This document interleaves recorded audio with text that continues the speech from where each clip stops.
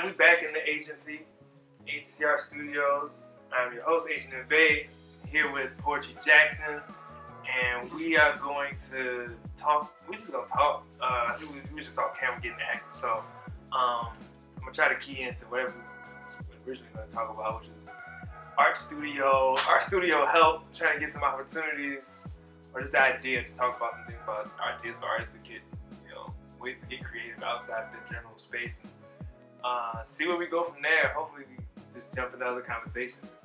We get active out here. But true that. True that. So yeah, what we kind of talking about? We're talking about creating studio spaces, man. It's like to do something. Go ahead and open blinds. The sun just trying to come in. I know, but the way it's right in my eyes. I know, I'm watching it like being. Don't run from the light. Don't run from the light. The sun. Trying to let it shine on me too, because the sunlight. Okay, the sun, like, okay. It's just a silhouette. The sun just wanted to look in here. Yeah, it's like, all right, y'all got enough of this. Cool. Get my eyes back. I know, just it. Yeah. I was able to hear Lil Key sunbathing. Yeah. But I feel you. Like I had explained in my other video that, like, for me, like, I didn't like the perceived idea that, an artist, a full-time artist is, you got a patron, or maybe not, you're just in the studio making artwork, and that's it. Like, that picture it might be painted to look like that. No, because it's unrealistic, because then you won't be a full-time artist. You're gonna have to get you a job. Yeah. Like a couple jobs. Yeah. You have to do a lot of other stuff that's, that's not gonna give you the luxury of just being able to sit in your studio.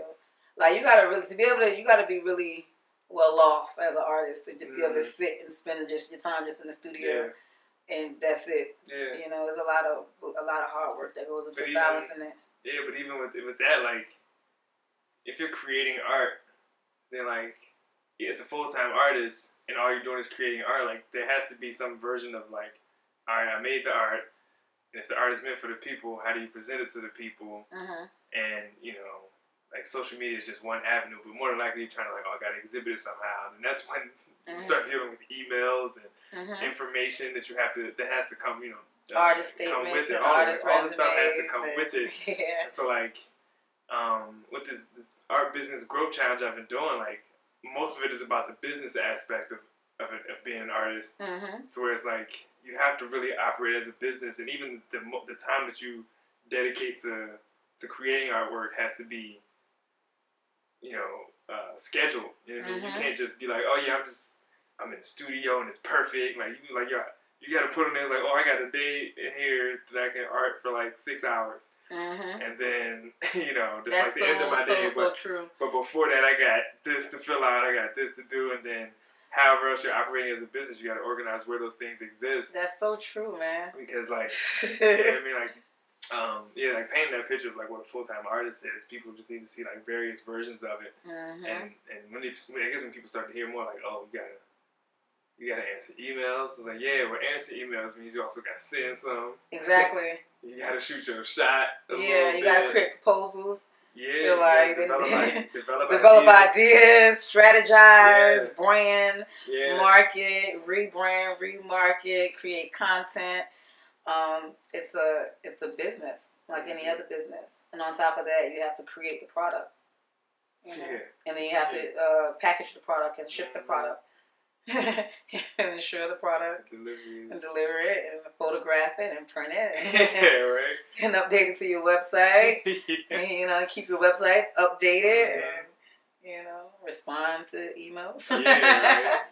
That's continuous. Like, I'm trying to think, like, what a good, like, suggestion to people would be that are, like, starting in their career, because, like, I feel like even becoming like the title of emerging artist is, I think it had been, like, designated for essentially, like, the people who are fresh out of school or around that area, but, like, it's almost, I feel like it's almost become, like, the same way, like, people look at a bachelor's degree as being not much different than a high school diploma these days. I feel like an emerging artist, is this relating to that? Let me see if I can make this correlation.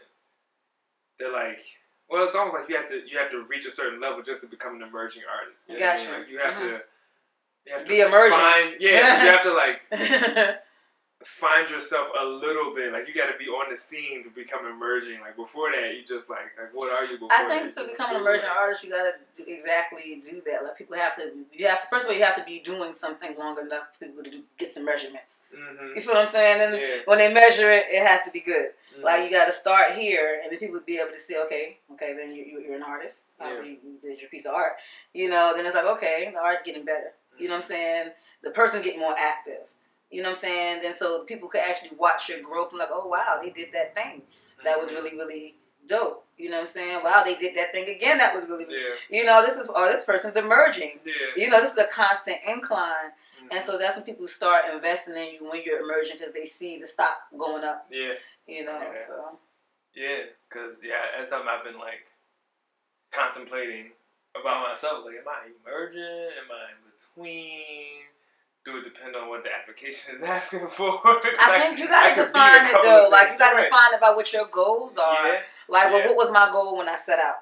You know, and if I accomplished those goals that I set out for myself, I can look back 5 years ago and go in my notebooks and be like, well, apparently I am emerging. Like, you know, this is what I tried. This is what I wanted to do. This is what I exceeded my expectations. And so, you know, I think it's going to be dependent upon how you are, you know what I mean, tracking yourself and tracking your own goals. Self-responsibility. Having that vision to be able to see yourself as what you should be, what you are, what you've been. That's Because I mean, we're talking outside on camera. We're about to be talking on camera now. But like, we were talking about creating opportunities versus essentially waiting for them to happen based off of maybe what you see. It's like, oh, so and so that I follow just did this, and like I mentioned, even what we're doing now is like my first inspiration was, you know, watching other artists and seeing them like have an interview about talking about their artwork and this, that, and the third. And it's like, how long am I going to sit around waiting for somebody to come knocking on my door to talk to me about my art? And I'm like, I got a camera. Right there. I got art. I know people. You know people. I know you. You know me. Like, I know my art. Like, all I needed was, you know, essentially a vehicle to share that information. Thanks to Google. And and to really just like trust, you know, trust what it was that. It's really the confidence. So like you said, trust. You got to trust in your vision. You know. But even then, like it took me recognizing where it was or where I stand, either, you know, as an artist, where I'm at locally, regionally, nationally, what kind of experiences I've had, for me to say that I had enough of a story to share and to tell, and you know, and again having that confidence to say that I'm out here to do this, because you know, I've had this camera for years. I could have did this, you know, 3 years ago when I got the camera, but you know, did I have the know-how and the blah blah blah blah blah blah blah blah. It's always about the divine timing too. Yeah, it's a fact. Divine timing, like the stars is definitely aligned in the area. The energy's here. Like the collective is strong. The inspiration is high. You know, the expectations are high. The stakes are high. And so, you know, it's really about the divine timing. And I'm glad you did, you know, decide to you know, do your thing, because this is dope. The experience is dope. You know, just creating opportunities. That's it. That's what we're trying to do. Myself, and create a vision. Because you mean, like, what better inspiration than somebody that you can be like, yo, I just saw you the other day, or I've been seeing you around here the third. Like, I done been out enough times where, like, somebody walked up to me and was like, are you so-and-so? Like, yeah, that feels dope. That was me. It does. That's a good feeling. I was in Walmart the other day, and it happened. And then, you know, your goal is for it to happen in Walmart. Like, you know what I'm saying? There's no other, like, random place to be. The guy looked at me, he said, Poetry Jackson? I said, He was like, I like your work.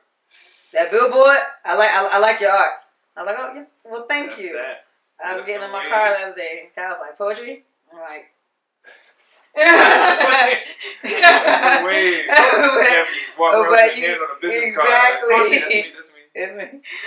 it's good. It feels good because it lets you know, it's a confirmation that you're walking in your purpose.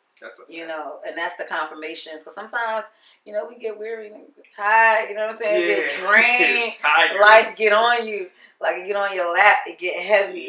You know, get on your shoulder. Sometimes it's heavy. The weight of the queen's crown, sometimes it's heavy. Talk about. But you got to keep your head up. That's right. I mean?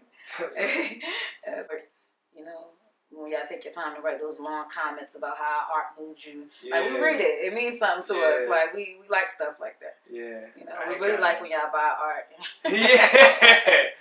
You know, we love that. Yeah. I had gotten cause I got a DM from somebody some time ago, and I can't remember what it was that I shared, but he had hit me. It was right before I started doing this, and like I was already working on this. I just hadn't, put it out yet. And like one of his comments as we was talking, like he was just like, "Yo, like you should have like I think that's what his first comment was, like, yo, you need to get like a YouTube channel or something, cause like man, like people you can get active on that, man. You can make some money on that. I can make some money on that."